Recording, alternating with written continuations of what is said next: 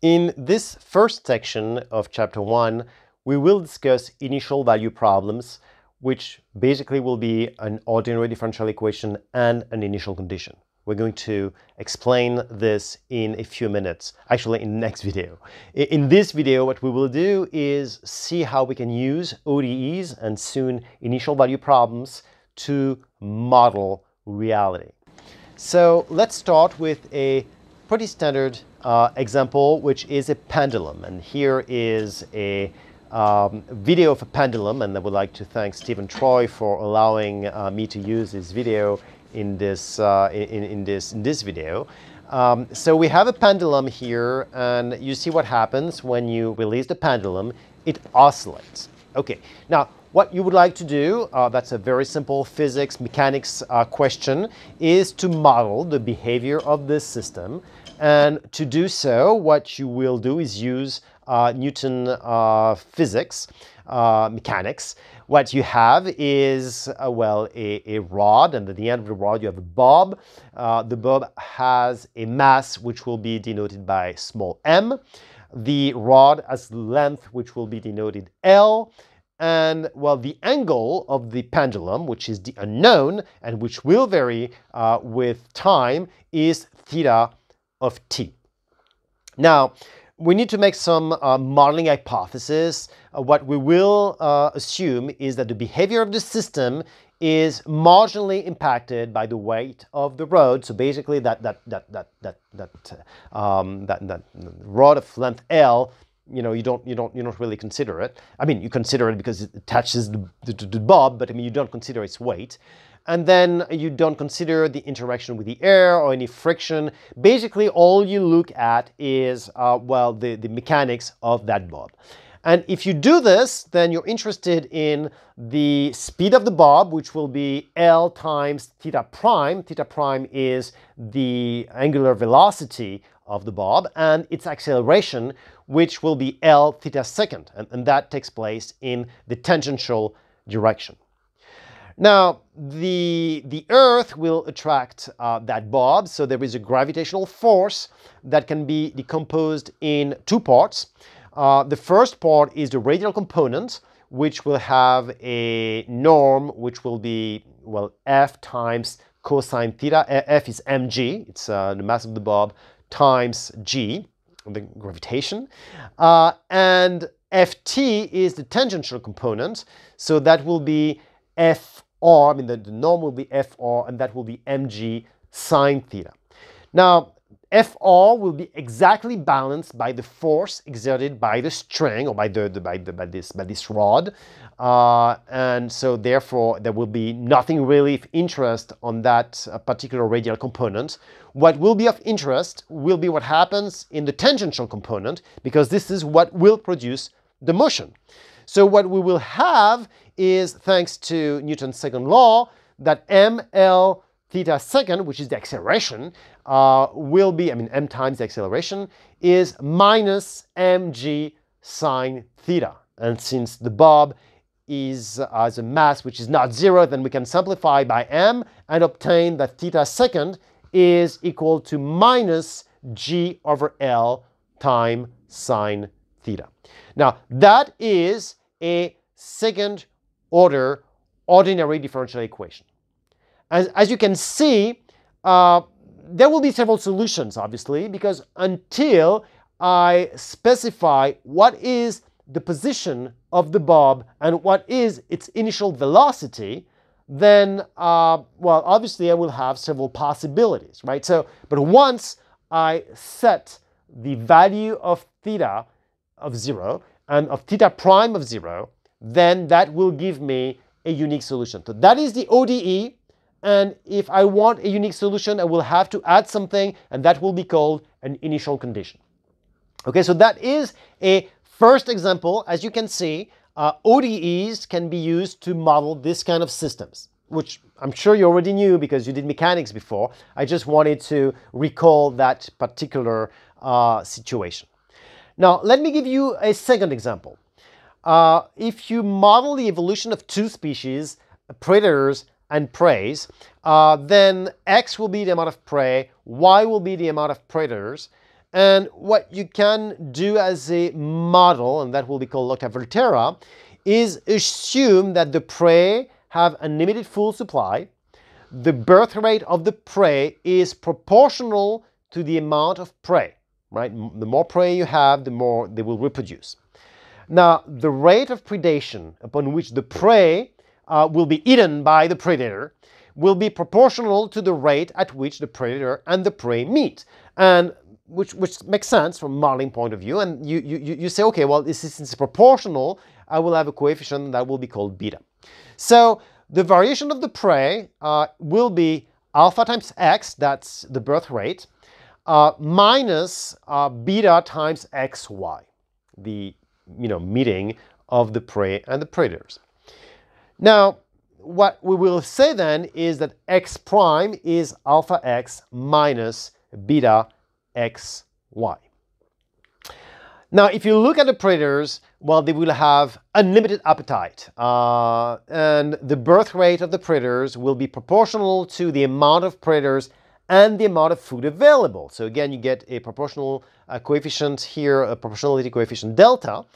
Now, the mortality rate of the predators obviously is proportional to the predators' population. The more predators you have, the more predators die. And what you obtain is a variation y prime, which is delta xy minus gamma y. Now, when you put all of these two equations together, here's what you get. You get a system. You get basically a first-order ODE, but you can see that it's not taking its values in R, it's taking values in R2. So that will be vectorial if you prefer. So the unknown U will be an application from T to R2. So D will be equal to 2. That will be dimension of the space. And the ODE, the first order ODE, will be U prime equals F of U. And here is the function F that we consider. Let me give you a third example. Third example will be chemistry. And here is a reaction that is pretty surprising. It is an oscillating reaction. So as you can see, the solution changes color. I mean, what's inside of the bucket here keeps changing color and going back to the same color several times. So that is called the Briggs-Rauscher reaction, and I would like to give credit to Maxim Betilovsky for actually making this video. Thank you very much, and thank you for putting it in a license that allows people to use it. Now, what we would be interested in doing is to actually understand why this reaction is doing this. Why is it doing so? And once again, you can use ODEs, ordinary differential equations, to figure it out, to model it and try to understand why it does so. So there are a few chemicals involved in this reaction. So I'm not a chemist, but I understand that there are quite a few of these chemical compounds. What I do know, though, is that the law of mass action says the rate of a chemical reaction is proportional to the concentration of the reacting substances. And by using this, then what it will mean is that, for instance, if I look at the reaction between the H2O2 and the HOI, then it will be provided as the time derivative of the concentration of H2O2 will be a constant times the product of the concentration of HOI and H2O2, right? Where that coefficient is just a coefficient, right? It's a constant, all right? So if you put all of these compounds, basically you got all the equations that, transform the compounds into one another, then here is what you get. And make sure you know all of this for the quiz. It's really important that you know this by heart, of course. Then you have 11 equations. So that is an ODE, first order ODE in the space R11. And what you can do is, like Lotka-Volterra, try to understand how this actually oscillates. And, well, most likely you won't do this by hand. You will have to use a computer to kind of simulate it. But then you can actually hopefully understand why this chemical reaction is doing what it does. So you see, so far I gave you an example that comes from mechanics, an example that comes from basically trying to model a species, and now something that can model chemistry. I could, give you fourth, fifth, sixth example. I mean, on very many different fields. I'll just give you a fourth one, and then we'll call it a day. And that will be the Silo-Swan model, which is an economic model that you will actually discuss next year in the economy class. Well, it tries to explain the economic growth. So, of course, it's a model. I mean, we're not saying that reality is a model. It's a model. And basically, we have the capital, that's K of t, available at time t. We have the depreciation of the capital. I mean, basically your building is depreciating, your computer is depreciating, your car is depreciating. So your capital is depreciating. On the other hand, you have the labor force, which is available at time t, and the technological progress and also the productivity increase of the labor force. So what you will have is that the production, the yield at time t, will be, first of all, it's a fraction. Fraction is saved, thus reinvested in capital, and a fraction, the rest of it, is being consumed. So there are several ways to model this. Usually we decide on the Cobb-Douglas model to derive y from k and l. So there is another parameter, which is alpha, which is being used. What you have is that the yield is k raised to power alpha, l power 1 minus alpha. Okay? Now, obviously, from the increase of productivity and technical progress, we have L prime of t, which is n times L of t. And when it comes to the capital, well, you have the capital that will depreciate, so that's a minus delta k, but also the fraction which is saved, thus reinvested in capital. So that's why you have this fraction s multiplied by the yield y. And when you put all of this together, guess what you obtain?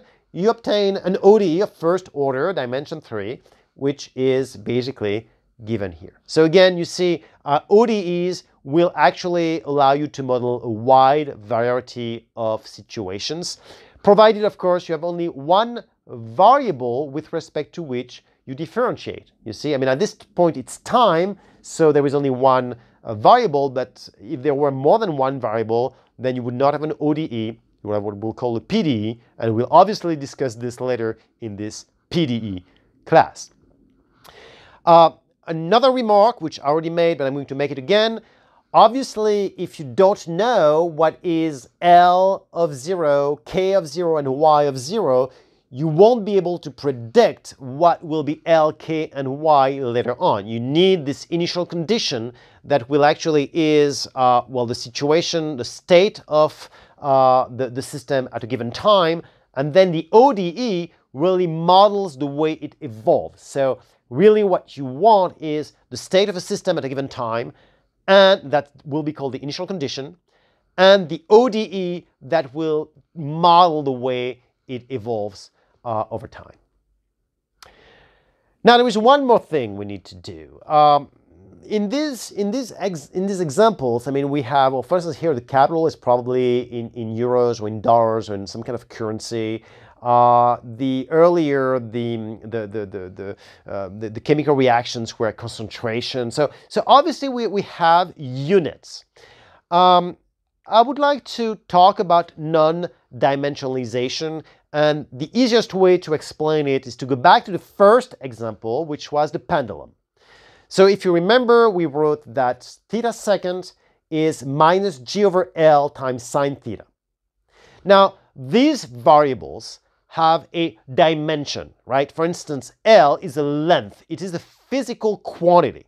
What we're saying will have a unit, which will be called, which, for instance, is the meter. It could be inches, it could be feet, it could be, well, usually in the international system, we like to use the meter, which represents a predetermined length, right? We actually have this meter well, actually, now the meter is no longer represented by this rod, but I mean, originally we had a rod not far away from here. I mean, the Pavillon de Breteuil, I mean, it was really in the outskirts of Paris, when it was exactly 1 meter. That length, which was basically decided during the French Revolution, or right after it, was 10th millionth of the length of a quadrant along the Earth meridian, as we thought it was. Obviously, we did not have very accurate ways to measure this, but whatever it was, I mean, that was a predetermined set length that was predetermined, right? And when I'm saying it's 3 meters, I'm saying it's 3 times this quantity, right? This is what I'm saying. So you see, we have a unit. It's not a number. It's really a number times something. It's a unit. Okay. Now in the equation, what are the units that are coming into play? The angle, the unit is radiant. The angular speed, so that will be radian per second. The angular acceleration, that will be radian per second square. Obviously, g, which is an acceleration, that's a meter per second square. And the length, which is, with the unit, is a meter. Right? We could change the units, we could have other units, but we'll still have a unit of length, a unit of acceleration, and so on, so forth. Now, what we need to do from a mathematical point of view is to replace these dimensional variables with a-dimensional variables, okay? And this process is called the scaling, or it's called the non-dimensionalization. For instance, well, I have L, which is a length. I will say, let me take lambda, which is 1 meter, then L will be L star times lambda. And now L star has no dimension. All the dimension is inside lambda, okay? Same thing with G. G will be 1 meter per second square, so small g will be small g star times capital G.